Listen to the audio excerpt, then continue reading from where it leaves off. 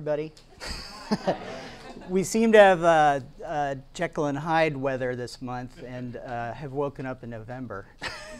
So thank you for coming out, and I'll say right up front, I'm really nervous. I'm not used to public speaking. I've done it before and it seems to go well, but so hopefully today will go well too, and you'll find something that you can take home and use. So like they said, I'm a writer, but I earn my living as a ghostwriter. And so I write for other people. I help them tell their stories in ways that hopefully get a little bit closer to the truth that they feel, but maybe sometimes they don't recognize. And I help them tell their story in ways that are entertaining, have a little bit more life to them than perhaps just a flat telling would do. And ideally, I help them get closer to finding an agent, finding a publisher, and then moving on in that process to where they actually have their book in their hands and they get to experience the nerves of standing in front of a group of people, hoping they read something really great. So my talk today is on craft. And to me, if you look it up in the dictionary, usually the dictionary just sort of says, you know, very straightforward. It's something you do with your hands. It's something you make. It's a craft. It's knitting. It's crocheting. It's something like that. I take it a little bit further to say that it's really two parts. So the first part is mastering the tools and skills of your work. So for me as a writer, that's dialogue, characterization, description, learning how to design a story. Story structure to me is an incredibly important part of my process. And it's always the first part of my process after I've gotten to know the client, gotten to know their story and a lot of the details. So those are my tools and skills that I have to have. And every writer has to have them. If they want to be a good writer, these are the things that they need to have. So then the next piece of it is when we talk about somebody being a craftsperson, it's usually not a generic term. We're not randomly saying, you know, this person is a craftsperson, period, and it doesn't carry any weight. Usually we're really showing some respect to that person and their ability. And what we're showing is that they not only have the mastery of their tools and the skills of their work, but they're also able to put them to use to create something of lasting and unique value. And if I hit the right button, nope. It's good to hit the first wrong button early, I think. So really, I want to focus on the second part of this because no matter what you do, I mean, you know, if you work at a nonprofit, there's points where you have to be creative. You're going to apply for grants, and you have to be competitive about how you apply for those grants. And you have to dig deep into your creativity and say, here is why me, my organization, whatever the case may be, deserves your money. And if you're somebody, whether you're a photographer or you work like I do, you have to be able to get beyond just having skills. You have to show the people who you want to work for, who you want to view your art, view your work, that you can go beyond that you actually are a craftsperson, that you are capable of creating something for them that is of lasting and unique value. Now, by value, a lot of people often kind of interpret that to mean money, and I really don't. I try and stay away from using value as a synonym for money. Because I really see it more as projecting something outward as opposed to bringing something inward. And when you're talking about money, you're talking about, I want to make more money for me. When I talk about value, I want to create something of great and lasting and unique value for my client. This is something that I want to give to them. So the way that I define my value is, or value basically, is that it provides a unique solution to a problem for someone else or for yourself, or really any other attribute that's beneficial to you and or someone else, hopefully someone else. But we all know that art is often done alone, and so we have to be satisfied sometimes with when you send something out and it gets rejected, that you are happy in the creative process, planting the flower for the sake of planting the flower. And then there's kind of two ways that I look at it too. There's the intrinsic, which is enjoying doing it, enjoying planting the flower for the sake of planting the flower. And the second is the extrinsic, which is that value that you deliver to another person. How I measure the value is its originality, usefulness, ability to entertain, but then a big piece of that is the ability to solve a problem for someone. So my work for a client begins long before I've ever gotten the client. I have a few different channels for getting work. One of them is publishers, one is different agencies, and then sometimes, very, very rarely, my website, which is a lot of color. And having the name James Buchanan, people tend to remember it, but they also remember there's a president, a Nobel economist, and there's also another writer of gay erotic short stories who's quite a bit more famous than I am. So I reasoned that I don't want to compete with any of those people, so I went with something to brand. And so I had to, use my creativity and come up with something. And I've always liked orchard. I like the word orchard itself. I like what it says. It's a fertile place. It's fruit, it's apples, it's peaches, it's things that people really, really like. And so my website really is the first place where my potential clients get to meet me. And so I want it to be a welcoming place, a place where there's photos, not some pro headshot of me, but this one at a wedding, out doing something. And then everybody's aspiration when they come to my website and when they work with me is they want to see their book in one of these very beautiful old bookstores. So it creates that sort of aspirational piece. So my website is not where I get work. It's more of a tool for helping me get work. So I'll get referred clients by publishers or agents, and the next piece is when I get this, there's usually some explanation of the scope of the work. Here's their story in a broad stroke. Here's who they are. Here's what they do. Sometimes it includes a little bit of what they want to accomplish with what they're doing. If it's a business book, then they all say, I want to be a thought leader, right? So they want to be the next Seth Godin. And so that changes my perspective of how I'm going to help them. But a lot of the writing that I do is memoir and narrative nonfiction. And for those people, it's a little bit different. It's a lot more personal. They've often been through some pretty severe trauma. For some of them, it's lifelong trauma. And they've reached a point where they believe they can tell their story. And they want to tell their story. And they want, it's interesting when you talk to them for the first time and you say, what are your goals? And they say, well, I want to be published. And then you really got to dig a little bit deeper, and you've got to get closer to really what is it that they want, so that you can be this do a better job of presenting to them how you can kind of solve that problem for them. Because, like I said, there's lots of ghostwriters out there, and they all can do the same thing. They're all pretty good writers. I like to think I'm a little bit better than most, but and so what is it that's going to distinguish me, that's going to make them see me as unique, as holding a unique solution to them? So like I said, this initial stage is usually competitive. There's 5, sometimes 20 other writers who are sending in pitches. Sometimes I'm the only person who's sending in a pitch, but I know that if they don't like what they see and I don't really click all the boxes and ring a bell, that they're going to go on to the next person. And I also have a deadline. Sometimes it's, can you have this pitch to me later today? Sometimes it's tomorrow. Sometimes it's a few days. Rarely is it a week. Rarely is it 2 weeks. And we're talking about, since I can write about 2, maybe 3 books a year, we're talking about relatively large sums of money that I have to convince somebody I'm worth spending that money on.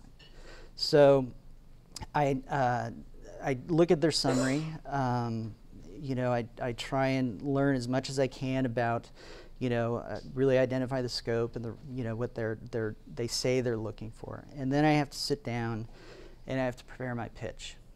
And I don't do this in email because this is a drafting process. An email doesn't have the tools to draft. So I'm doing it in Word, and of course, that's what I look at.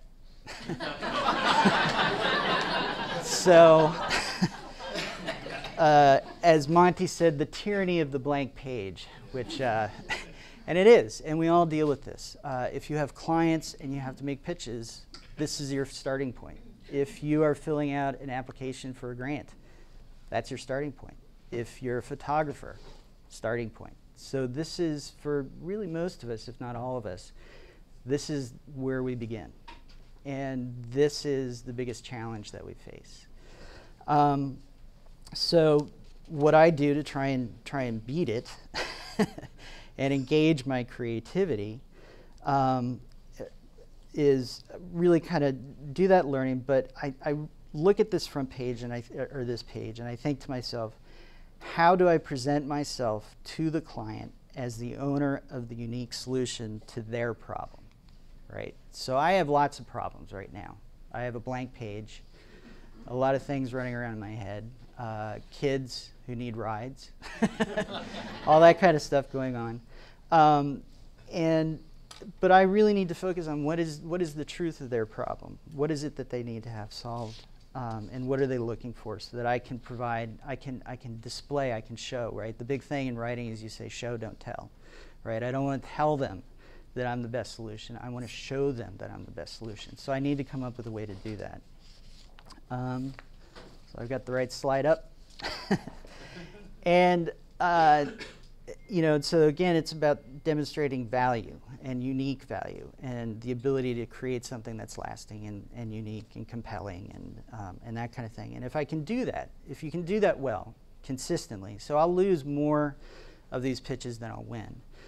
But if I can do this consistently and I can do this well and I can have a thoughtful process and a framework, which is what I want to really kind of talk to you guys about, then I'm going to win more than I'll lose more, but I'll still win. I guess the way to phrase it, I'll win a bunch more than I would have otherwise. And this also creates a higher perceived value coming from the client towards me. And so in some instances, you can look at it one way, as it gives you some leverage when you're discussing fee. So if they really believe that you have a unique solution, you can bump your fee up a little bit. That's not really my intention. My intention is to make sure that they're as dedicated to wanting to work with me as I can possibly get them, because I need their trust. If somebody's going to share the story of how their drug-addicted mother used to beat them every day when they came home from school, I don't want them thinking about how I used perceived value to get more money out of them. I want them to think, this is a guy who's authentic. This is a guy who understands what I went through, who's taking the time to more deeply understand what I went through, and is going to present my story in a way that is respectful, as well as emotionally compelling, and tap into the empathy of the reader. So to understand how I can be that unique solution, I have to understand their problem. I have to do a lot of homework. I have to do a lot of research. I become their Google stalker for a little while. You know, business clients are easy because, or, you know, business book guys, because they're throwing their bios everywhere. And some of them do public speaking, so I can see that. Other people, it's a little harder because they're not putting themselves out there. This is often the first time that they're putting themselves out there, the first time that they're telling their story. So it's more a little about intuition and something that's called theory of the mind, which I'll get to in a minute. But that has to do with understanding the emotional state of another person, and it's something that we all do. And I also understand that they you know, say I want to be published, but really they're looking for often a lot more. And all clients, they come to me and they're looking for some form of validation. They want to have their business idea validated, that it is truly smart, truly good. They want to know that the trauma that they suffered was unique, was extraordinary, was as life-changing as they feel it was. And they want that to be respected and noted. So if I can dig a little bit deeper in my research and push a little bit deeper to understand them, then I can do a much better job of presenting why I hold the unique solution to their problem. And I can do a better job creating an emotionally compelling pitch. The second piece is creating a unique idea or set of ideas around their story. So you don't want to just say, you know, I understand you, I'm a good writer. You want to be able to say, I have some ideas, and these are ideas that we can act on right away. And to do that, you have to understand that the world of publishing is incredibly competitive right now. It's actually mind-bogglingly competitive, especially in the US. I'm having much better luck publishing my own work in places like France and Portugal and Holland than I am here in the United States. And I've seen one book that had about $10.5 million in pre-production funding for a movie based on the book fail to get an agent. And I was stunned. So you really got to come up with something good. And that, you know, the important piece of that is being able to push past cliches, get past the platitudes. So for, you know, one project that I worked on, which was a narrative nonfiction about a young girl who survived the Holocaust in Western Ukraine. You know, she has this incredible story of being separated from her mother. She survived alone, hiding in the woods for 2 winters. And this was one of the deadliest places of the war. There were Ukrainians, fighting Poles, fighting Jews. What Jews were left? Fighting Germans who were fighting everybody else. And it just, if you were a human being, just being out standing in a field was enough to get killed. If you're a Jewish girl who's 11 years old, if nature doesn't get you and the cold does, then somebody's going to find you. And so what I wanted to do is, you can't just tell another Holocaust story, because as terrible as that is, if I go to a publisher and I say, I've got a Holocaust story, here's the outlines of it, they're going to say, there's 10 people in line who have the same story. So I have to find something that is unique and compelling. And what I started out with was asking survivors, what do you do when you don't have hope, right? This young girl had no hope. It turned out at the end of the war, when the Soviets swept through, she and one other woman were the only survivors of people. 6,000 people were in the ghetto that they were in, near Lvov, Ukraine. She and another woman, only 2. And so I asked them, what is it that keeps you going? And she said, love. And she said, the survivor said, knowing that somebody loves you and they need you is what keeps you going. And so that became the theme of the book. And I turned that into really a story of the interplay of love and despair. And this is not my thesis, this is one that I read somewhere else. And as all creators, we sort of stand on the shoulders of giants. But I turned it into despair cannot exist in the presence of love, and love cannot exist in the presence of despair. So the story is not just about her survival, it's about that battle between love and despair going on within her. And it worked. And I got the job and wrote what I think is a pretty good book. And it's going to be published in September, so it's, you know, exciting. And the same for, you know, if you're a cancer survivor, you know, I mean, it's crazy to think that you can go through some horrible, unique experience and have an agent or a publisher say to you, sorry, I'm not interested. You know, so this is kind of that initial stage of the creative process where I have to understand that the obvious thing, this incredible story, isn't the thing that's going to create the story and succeed and accomplish the goals that everybody has for the story who are hiring me and paying me to work for, you know, I've been working on this now for about 3 or 4 years. So, you know, you better come up with something good. And that's a lot of pressure, right? And so that makes that blank page moment feel even more, okay, I've got to do something really, really good here. So I go out, I do my homework, I learn as much as I can about the client. I do this, and really what I'm thinking about doing is I'm filling the well that's in my brain that my conscious mind and my subconscious mind will use to work on. And once the well is filled, I go back to the blank page, and my mind projects this. onto it. So I have to figure out a way to take this and turn it into an organized, cohesive story that tells the client that I'm the unique solution to their problem when I feel like I'm a mess. So there's a lot of things that I do, and when I was kind of doing some research for this, there's one thing that I found that really kind of fits it well, and perhaps most of you are familiar with it, but it's called the Graham-Wallis model.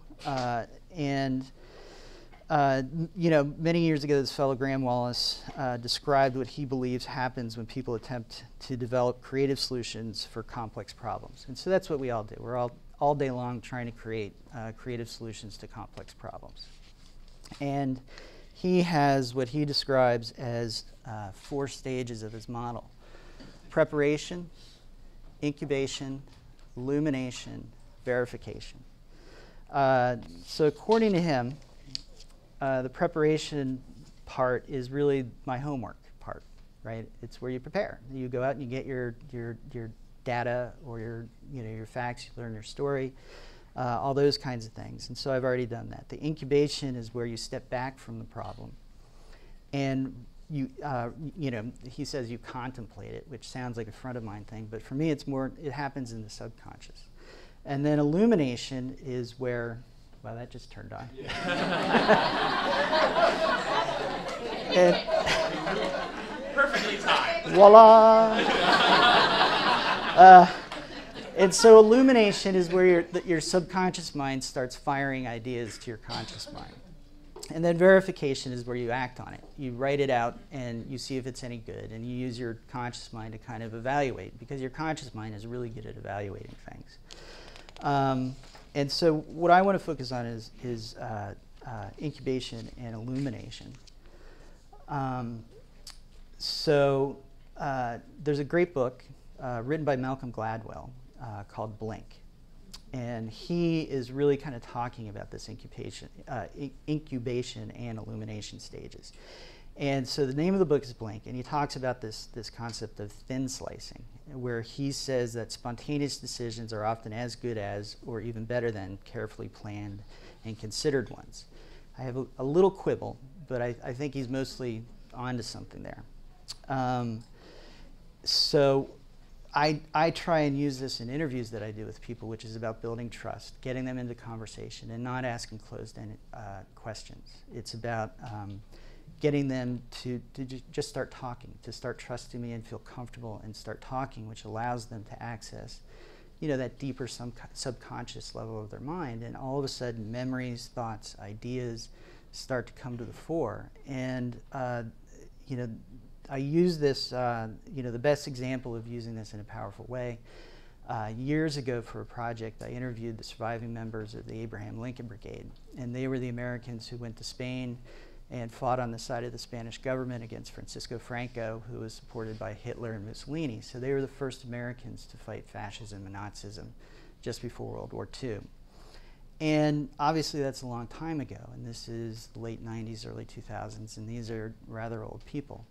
And there were 2 in particular, Abe Smorodin and Lou Gordon, who've passed, but phenomenal people just to meet anyway. And I did one interview with them over the phone, and they would say, I can't remember anything, And it's true, when you talk to somebody who's been through trauma, especially war, they don't want to talk about it, and they repress the memories, and they have the story that they tell everybody, right? And so as a writer, you're trying to get past that. So I did these phone interviews at first, built some trust. And then I said, listen, let me come to your house, or someplace where you feel comfortable meeting, and then let's have a conversation. They'd say, yeah, I don't know what you're going to get. That's pretty much it.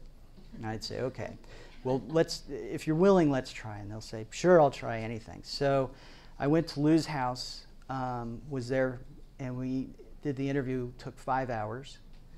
And he told the story of starting with his social justice group when he was in school at Brooklyn High, went through Spain, and then he was among the soldiers who invaded on D-Day, and then was among the soldiers that liberated the Dachau concentration camp. And it's an incredible story. He fought Nazism and fascism from the very beginning and saw it to its end, and he saw the very reason why he went to Spain, which was he knew that these concentration camps were already beginning to exist back in the mid-30s, and he knew where Hitler was going because they'd done their homework. And in that interview, he played harmonica and sang, you know, songs. He cried. I cried. It was painful, but it was beautiful, and it's captured, and I have it on tape, and the Smithsonian is going to have it. Abe was the same thing. We met down in New York. They have a little closet, the Abraham Lincoln Brigade Archives, they call it, and it's a closet apartment. And he and his wife were there, and we talked for 4 hours. And the two of them were hysterical. He met his wife when he came back from Spain, and he went to tell her parents that her brother had died, their son had died, and he was there when he had been killed. And he does that and meets his future wife. And they finished, well, she finished more of his sentences than he of hers, but, and it was an incredible experience. And that to me is what I call harvesting blanks, right? And that's the power of it. And it's this process of gaining trust and then getting people in a position where they're able to access their subconscious. So bringing it back to me preparing a pitch for a client, that is exactly what I'm trying to do to myself.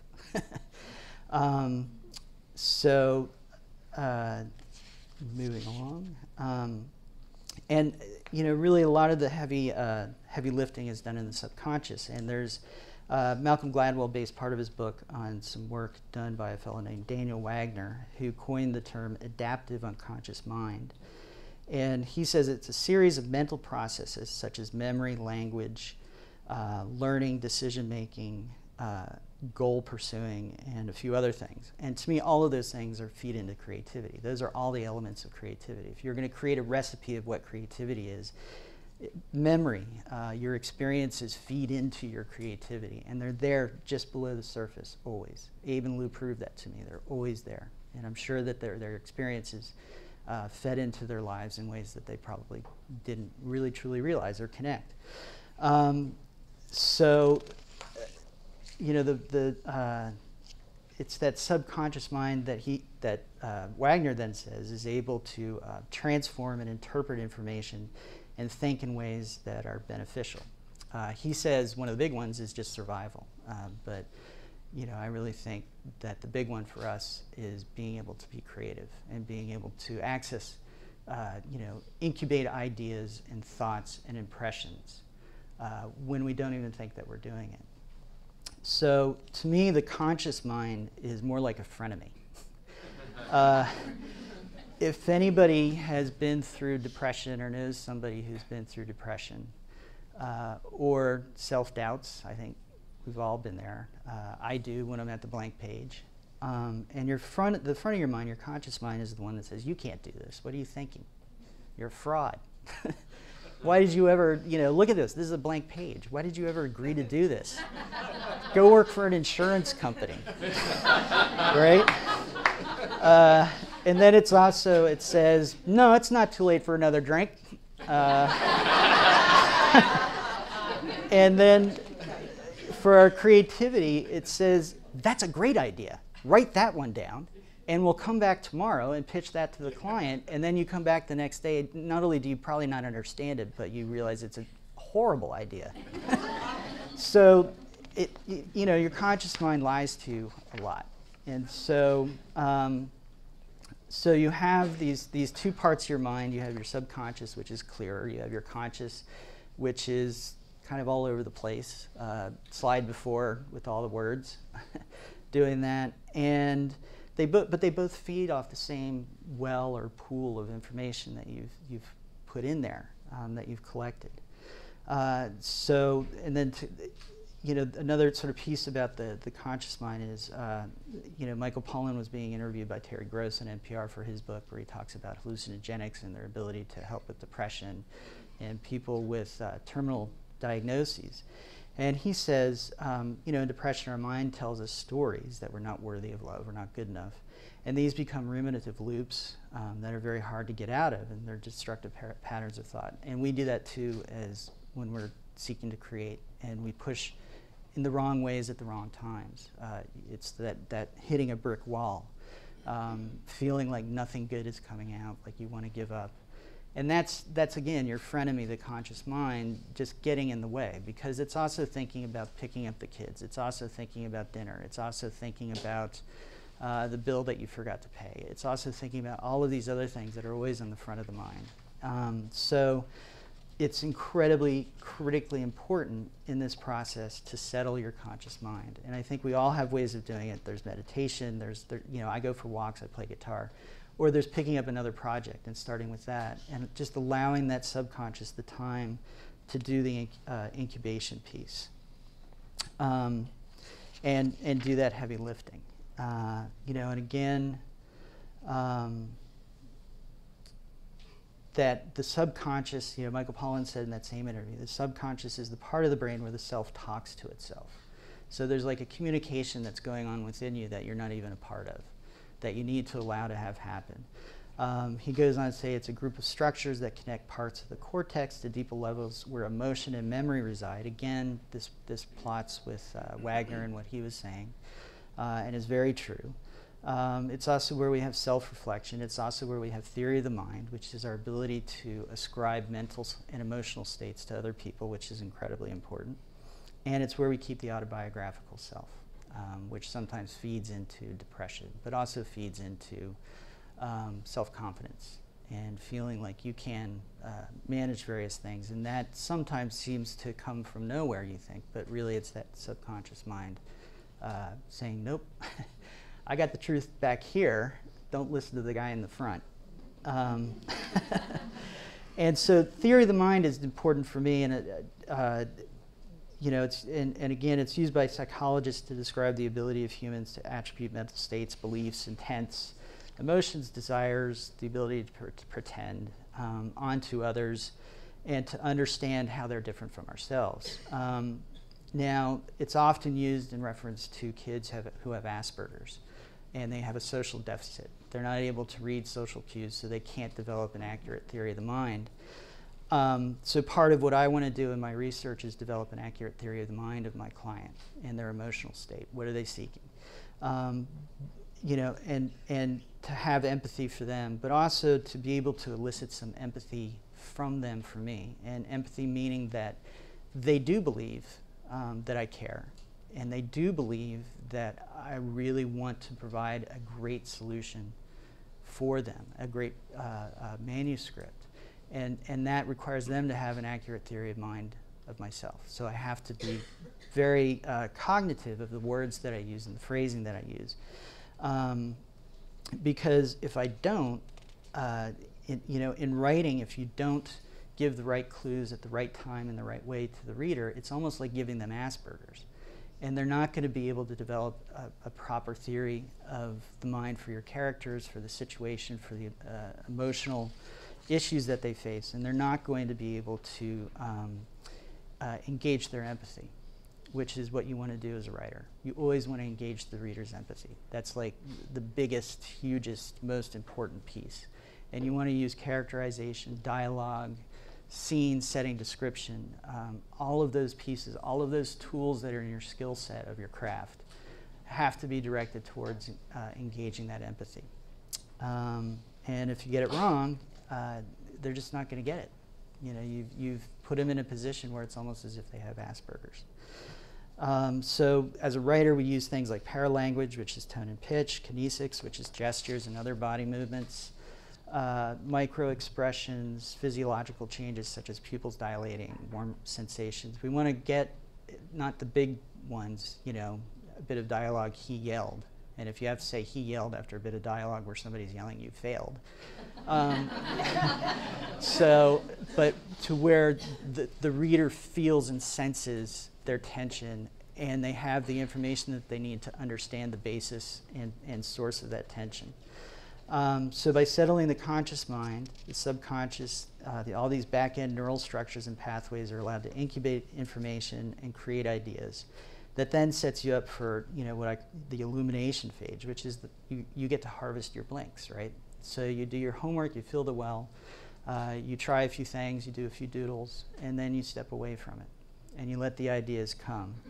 And it's important, there's a difference too. A lot of people talk about flow state, where you're just in the moment. And that's great for musicians because they want to get there. They want to get inside the music and be inside the moment. As a writer, I don't really want to do that. I used to try to do that, and the result was often, writing that was obtuse to the needs of the reader, incoherent, and quite frankly, narcissistic. Because you're not finding what you need, which is a balance between the front and the back. So the back brings forward the ideas, and then the front evaluates them and puts them into action, where you can then evaluate them again, and you can work on them. And writing, like any other creative act, is revising. And so you put down your first effort, revise it until you feel that you're happy with it. And there's the myth of whenever you see a writer or a painter or a creative in a movie, they have some big aha moment, clack, clack, clack, clack, clack, and then 3 months later, their agent calls and says, "It's beautiful, it's going to sell 1 million copies." It doesn't happen. Maybe some people do. For me, I've never had that experience. I would like to. It's a lot more work. But it's very satisfying and very pleasing work. So like I said, there's a number of ways that you can settle your conscious mind, and I'm not going to be the expert on it. For some people, it's meditation. For some people, it's taking a walk, going on a bike ride, picking up another project, talking to somebody, making a phone call. It can be all kinds of things. Like I said, meditation. So do what works for you, what stops your mind, really, and gets it focused on something else. And then, so really, you've done your homework, you've filled the well with, all the information. You've taken your conscious mind kind of out of the equation, so it's no longer lying to you and getting in the way. And then your subconscious is taking the time to incubate these things. You step away, you stop thinking on the subject, which breaks that ruminating loop that Michael Pollan talked about. And then once the subconscious has really been processing its work, you got to be ready for lightning to strike. Because these things fire forward, and I've lost more good ideas than I've kept because I don't have a piece of paper, I don't have a way to record. So this is why so many writers say carry around a notebook, and it really is true. Carry around a notebook, or use your phone, or have some way to capture these blinks as they come, because you're not really totally in control of it. I will send myself, the time where my ideas seem to come the most is as I'm reading before bed. And so I'll send myself 5, 6, 7, sometimes 10 emails at night with ideas, and the next morning, and I just write down what's coming from the subconscious. So the next morning I look at it and I can evaluate, and sometimes I go, no, that's not quite right. But most of the time I go, yes, this is what I wanted, and here's where I can put it. So really the process: do your homework, fill the well, do your some thinking, some ideation, some doodling, some creating, get away from it, let the subconscious do its work, and then almost wait for those answers to come. And this is, for me, when I'm under that pressure where I have to prepare a pitch for a client and I've got a day or a few hours, this is the only sort of programmatic or structured way that I can find to really get to a deeper way of thinking. Because if I just try and do it from here, it never works, and I get frustrated, and the end product is never good. And so, so if I'm lucky enough to win the client, I use all these things all over again, because now I have to create 60,000 to 80,000 words in a manuscript that prove that I was right to tell them I could do this, and they're right to pay me my fee, and help them achieve their goals, solve their problem, create a manuscript that engages the reader by eliciting an empathetic response, delivers a solution that has great value, and that the reader can't get anywhere else. And so I get the work, and I sit down to this again, go through my process of the homework, and this comes back, but in there is a coherent story idea. And that's what I do. So, thank you.